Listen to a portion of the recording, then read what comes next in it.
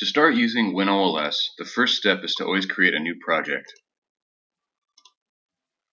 In this case, we'll be working from an existing tune file, a stock file, and we'll open it up by choosing a file option. This will be a binary file, so we'll choose binary.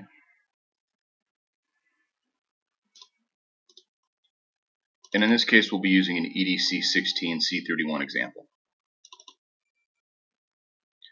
Here, the checksum screen will let you know that there are checksums available and applicable to this, and we'll click OK. This will give us information about the software version, the producer, and build. And here we can fill in our information about our client. In this case, I'll just type example client, and we can fill in as much or as little information as you want to in the client information window.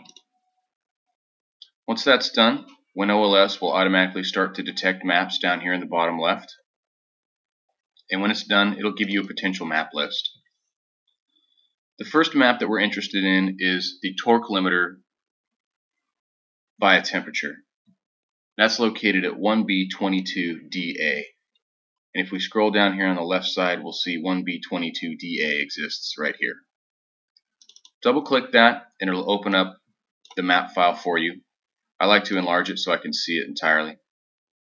Double click on the file, and now we can go ahead and start to define it. We'll title this torque limiter via temperature, which is in Newton meters, and needs to be factored by 0.1. For our x-axis, this will be our temperature in degrees centigrade.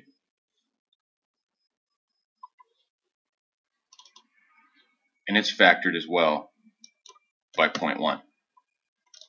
On our y-axis, this will be RPM.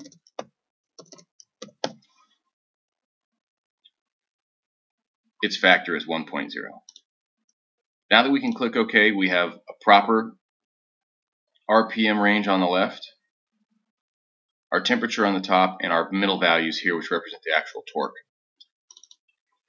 One thing, if you find your temperature readings don't make sense, you may have to put in a negative factoring offset of 273.1. This is common for EDC16. Now we can see that our ambient temperatures make more sense. Let's exit this map for now, and let's go ahead and add it to our normal map list so we can find it when we're done. And let's find the next limiter. In this case, we're looking for the limiter by atmospheric pressure. And that limiter for atmospheric pressure is located at 1B1A96. We'll double click that file and we'll factor it in the same way. This description is torque limiter via pressure atmospheric, and it's also in Newton meters. It need to be factored by 0.1. Our x-axis is our pressure atmospheric, and it's in millibar, and it's factored by 1.0. Our y-axis again is RPM, and it's factored by 1.0 as well. Now we have a proper x-axis of millibar and our y-axis of RPM with our middle values representing our Newton meters.